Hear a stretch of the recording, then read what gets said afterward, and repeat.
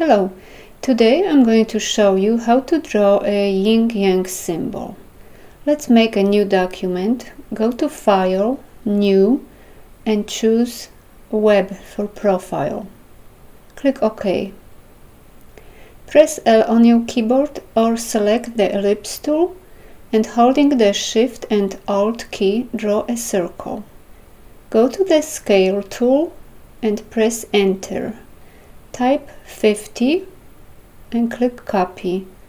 Press Enter again and type 20. Click Copy. Using the Selection tool, choose both circles and holding the Shift key on your keyboard, move them to the top.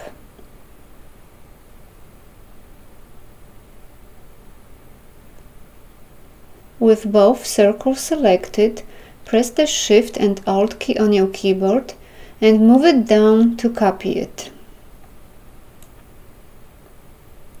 Select all, go to Object and choose Expand.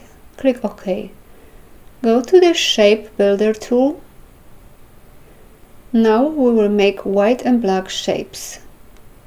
Click on the big shape and holding the mouse button, move the mouse to the next shape. Then let it go. Let's change the color to black and do the same with the other two shapes.